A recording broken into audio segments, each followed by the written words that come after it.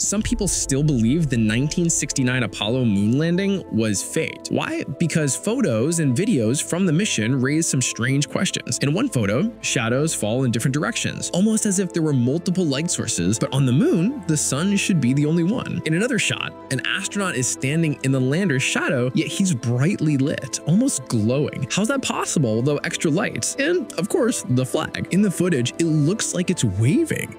But the moon has no air, no wind. So what's making it move? Even the footprints, sharp and deep, almost like they were stamped into wet cement. But on the moon, the soil is dry, powdery dust. These mysteries fueled the moon hoax theory, but scientists point out that there are real explanations. Uneven terrain, bent shadows, lunar dust reflects sunlight into shadows. The flag moved because of momentum when astronauts twisted the pole, and lunar soil is jagged, not rounded, so it holds its shape like a wet sand. So was it all a Hollywood trick or humanity's greatest leap? Follow for more Science Explained.